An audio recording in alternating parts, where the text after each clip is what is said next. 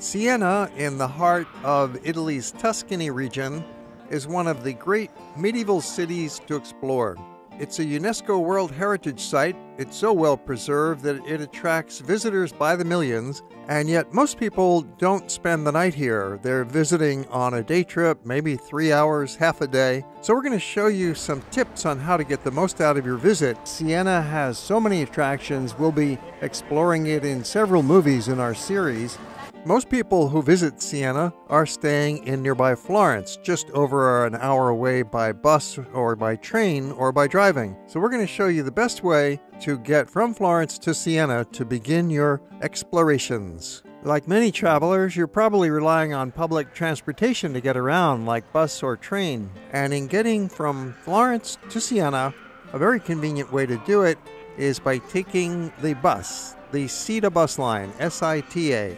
Their bus station is right in the heart of Florence, across the street from the main Florence train station, and you can easily buy your bus ticket right on the spot at the bus station.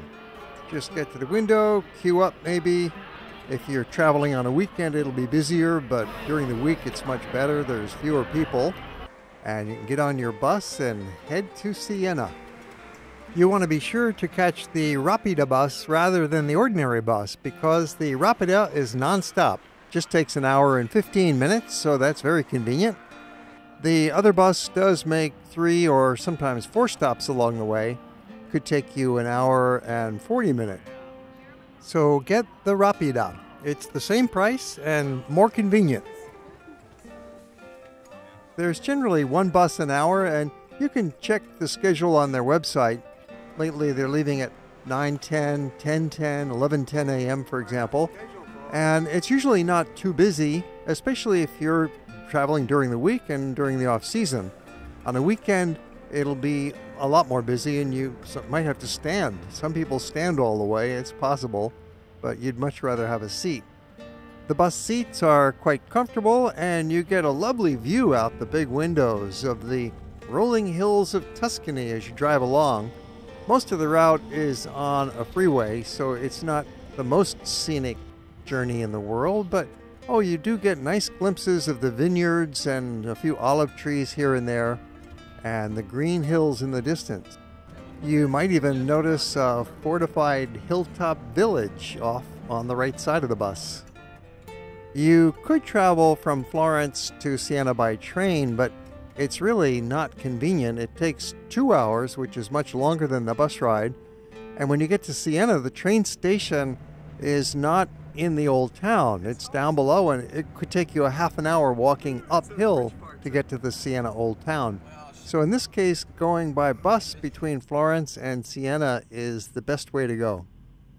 Upon arrival in Siena, you'll probably want to use the facilities at the bus ticket office. They've got a pay toilet, which is very clean and very convenient. And you could buy your return ticket if you didn't already purchase a round-trip ticket back in Florence. And if you're staying overnight in Siena for a few days, you'll find that you can ride the bus to some of the other nearby towns of Tuscany. It's a very easy walk from this bus stop into the old town. It will only take you a few minutes, and then right away you're in the pedestrian zone.